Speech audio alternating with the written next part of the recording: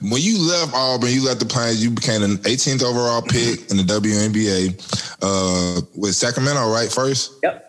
You went on to also play with two-time gold medalist Ruthie Bolton. Now, not only you played with some athletes, some dogs, like women that was real live dogs. Now, I want you to explain to people that don't know, like, you hear everybody talk about the LeBron Jameses, and the Kobe Bryant stories, but you don't get to hear about the Ruthies. You know what I'm saying? I saw who was Cheryl Swoops. So anybody that you know saying you done been around that you got the hoop with. I know y'all do the same thing the NBA players do, pick up ball in the summer, all that stuff. But I want to just explain to people that just don't know the type of dogs you went against day in, day out.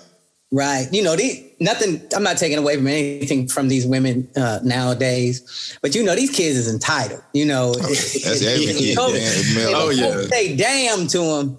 They gonna call Child Protective Services on their But when I played, look, and I had to guard Cheryl Swoops. I had to guard Cynthia Cooper and Teresa Witherspoon.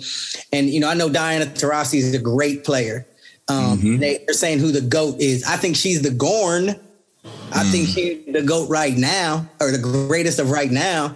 Right. But Cheryl Swoops is the greatest of all time. That's what I said. Cheryl Swoops is the greatest of all time, bro. You knew she was going to do that little hezzy to the left.